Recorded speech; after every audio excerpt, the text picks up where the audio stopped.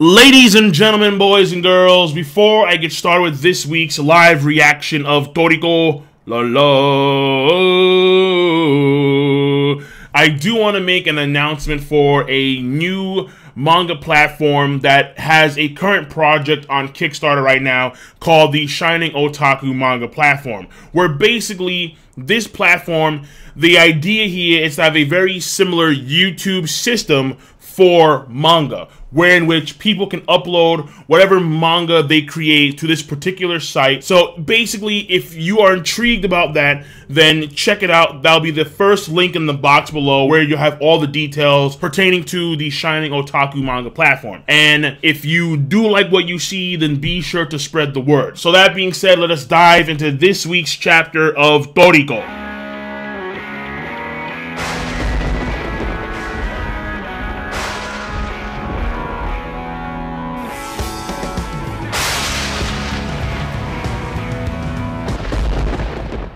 Ladies and gentlemen, boys and girls, children of all ages, what is up? The King of Lighting here today, Toriko.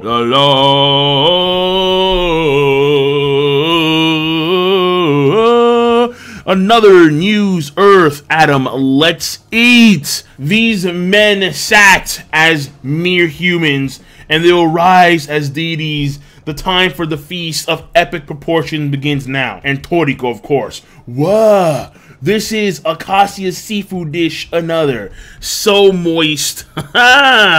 So moist. Toriko intaking another.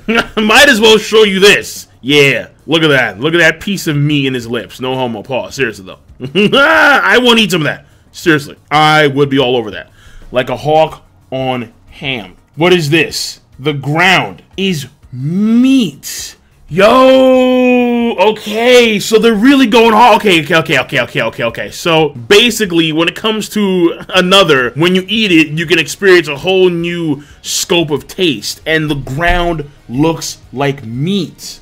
What the hell is going on with that tongue? Tongue action. Whoa. Jordan, you got competition. What is that? It's not even a tongue anymore. It's like his organs just coming out of his body. Oh, good lord, man. The rock looks like meats and fruits and oh, that's crazy. So it has like a mind of its own, where Toriko's tongue basically extends out of his body. It looks like meat and stuff, but it's actually rocks. Toriko is now going to consume these pebbles. So everything is edible when it comes to a gourmet cell. He just munched on those fucking rocks. Delicious. Wow. I mean, shit, pebbles are not Gordon Ramsay certified. Fuck no, they're not. To Toriko and company right now, things like granite, jasper, gypsum, copper, silver, gold, edible. The rocks, they're so freaking good. Is that in the shape of a dude? No. We got a problem here. Because look at that. There's a gap. It's like a torso, but it's a torso of like fish and steak. Oh, that's a problem. Yo, Toriko's gonna eat somebody.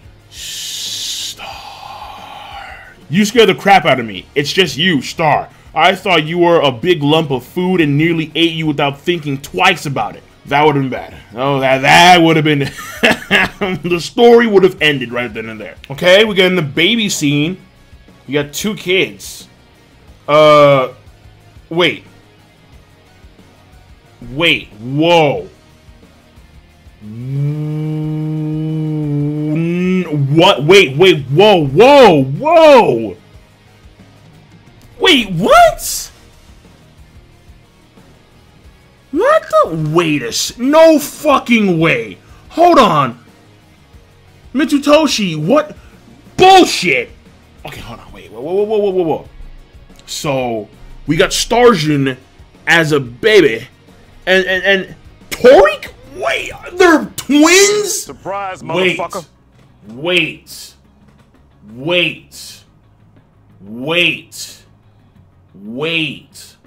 Hold the fuck on right now. Dude, wait a second. Are you serious right now? Toriko, I think, was stated to be born with black hair. Starjun, wait, get the fuck out of here. Wait wait a second. Hold on. Wait a second. You just can't make them brothers this late in the game. Makes no goddamn sense. Wait, what? How? What? Why? Wait. Okay, no. Wait a second. This is funky. I'm not even too sure how to perceive this right now. I'm confused. Alright, the King Lightning is just mindfucked right now. You're telling me Starjun and Toriko are twins? How? Wait, why? How? How does that make... Oh, wow! I don't even know where to go with this. I'm not even like...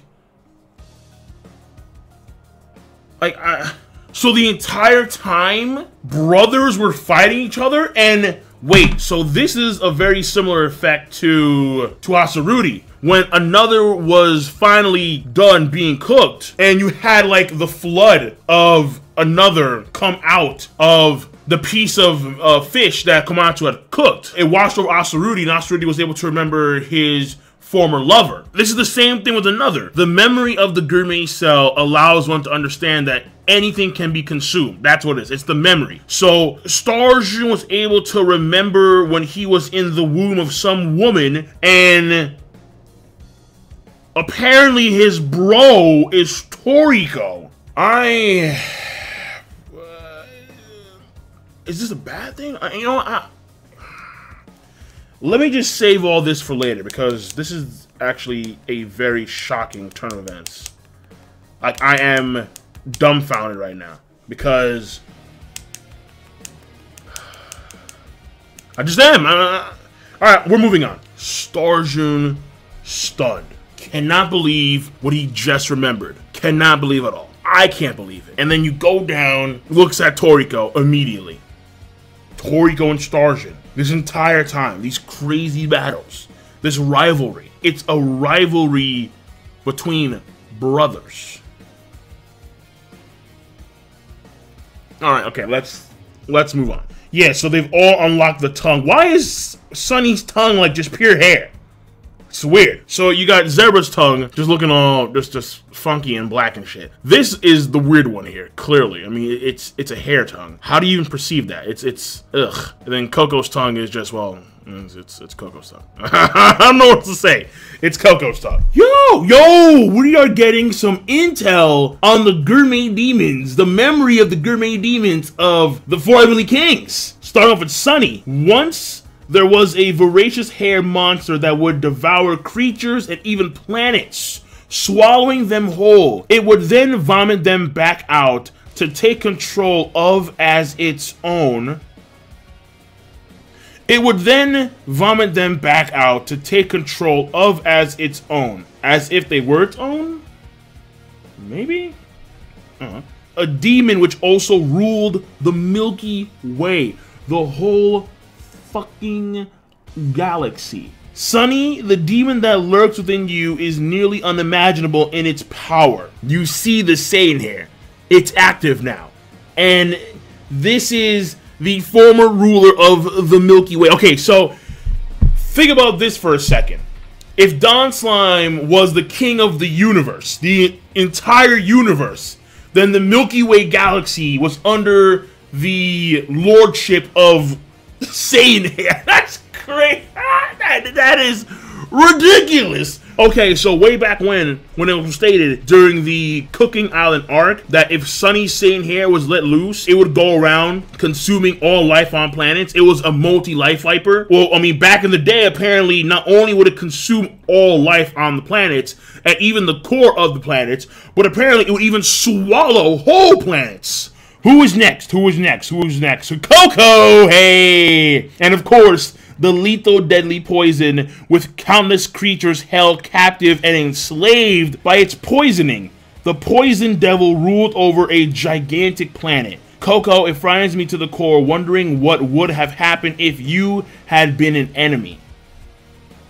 Okay, so, I mean, maybe he's impressive. I mean, don't get me wrong. Countless creatures held captive and enslaved. And you can see this gigantic army behind the gourmet demon that lurks inside of Coco. Just, oh, look at that, man. Just endless. Just an endless supply of freaks. But he's not ruling the Milky Way. I mean, a gigantic planet, you know, like Jupiter. Okay, yeah, that's amazing, but the Milky Way, the Milky Way, man. I'm just saying, the Milky Way.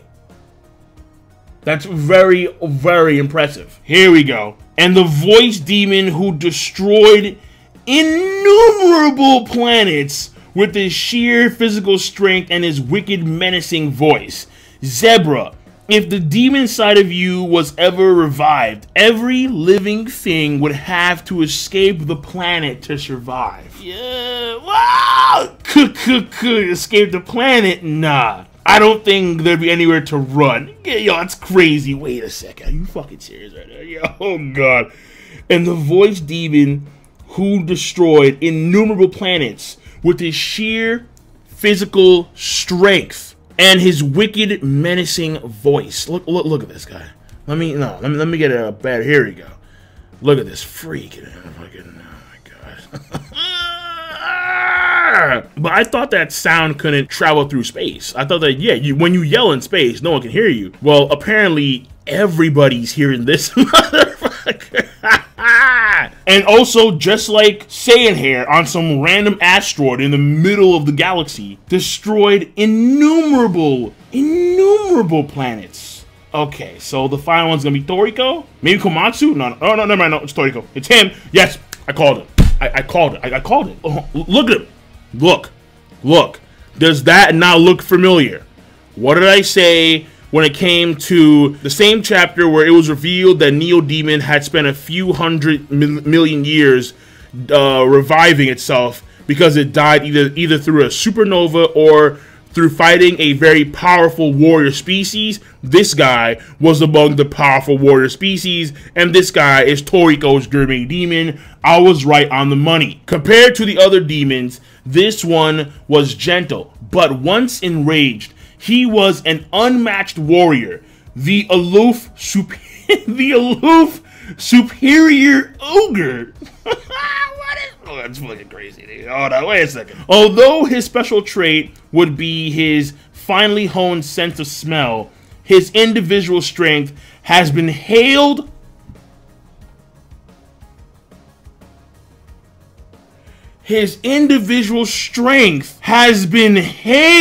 as history's greatest. Furthermore, it seems that there's still yet another demon lurking inside you, Toriko. There are 2 more. Who the fuck are these broken bastards? So if we're comparing him to Zebras, we're comparing him to Cocos, we're comparing him to even the Saiyan Hair, right? The former ruler of the Milky Way galaxy. It is the superior ogre, the aloof superior ogre. It is his individual strength that has been hailed as history's greatest. What about Blue? Can we get some intel on Blue? Right? What's Blue's history?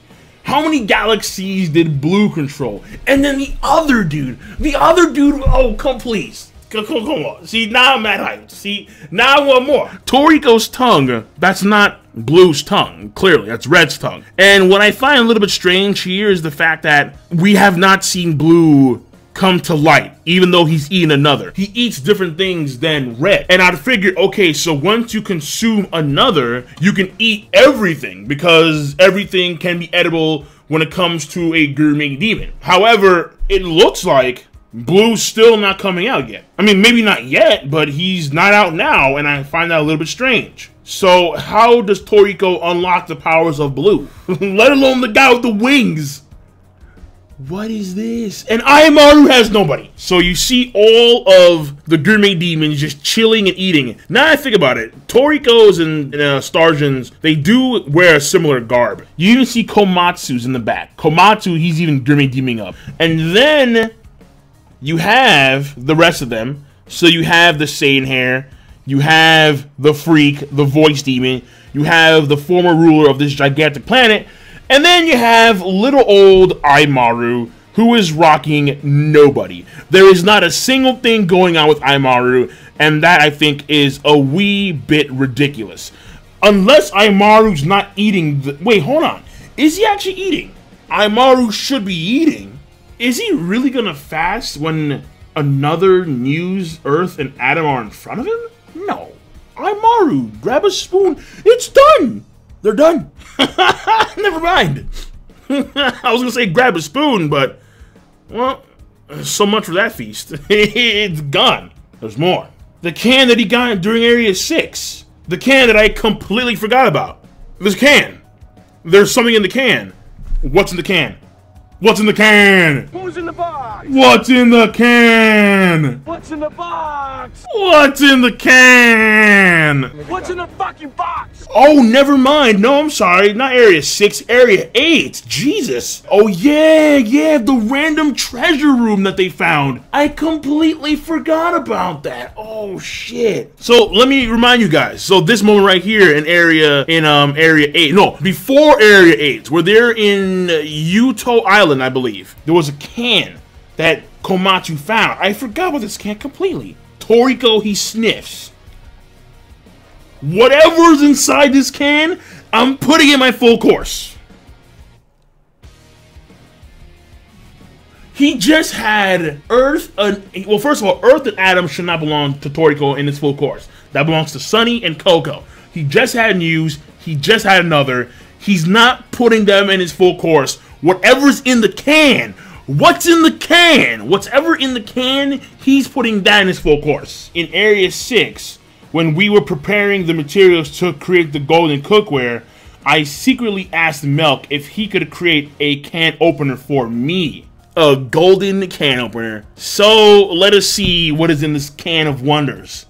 A thrilling, heart-pounding opening. Oh, fuck me. Are you serious? Inside of that can, it can't be. What do you know, Gigi? What do you know? What's in the can? What's in the can? That is the can where the chapter is over. Well, let me just turn the page real quick to make sure that it's over. Okay, so it's over. Yeah, it's done. It's done. Fuck, dude, the suspense. I'm hoping that whatever's in the can will allow him to start to activate blue, at least blue, please. Whatever's in the can, please. So that being said, ladies and gentlemen, I am done. Check over here for the previous chapter review. And also, if you have the time, once again, check out the Shining Otaku manga platform Kickstarter project. That will be the first link you'll see in the box below. So, King of Lightning, rate the video, comment, and subscribe as always. I will see you guys and gals later. Have a nice goddamned day.